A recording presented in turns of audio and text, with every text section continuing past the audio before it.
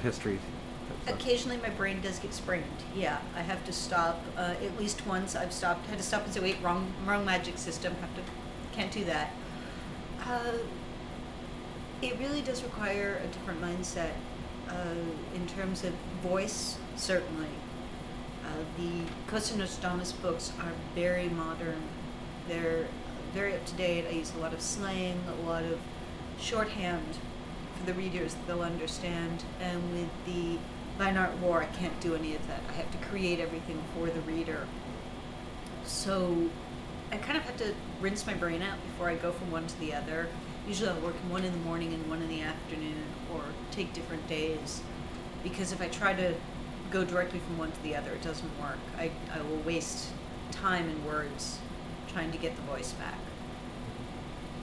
And in terms of the Cosa Nostradamus series, when you started it, did you ever imagine that you'd be doing, like, you know, not just one spin-off, but now like a spin-off of the spin-off? Oh my God, no. I was so thrilled that they were interested in the first book, and then they asked for 3, and I'm thinking, okay, I can do that.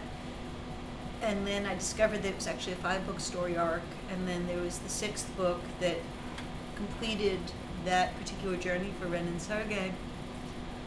And then to be able to do Bonnie's story and Ben's story is wonderful. And when they came back and said, yes, we want to do this next spin-off after Bonnie's story is run, there is so much in the Cosa Nostradamus, in that world.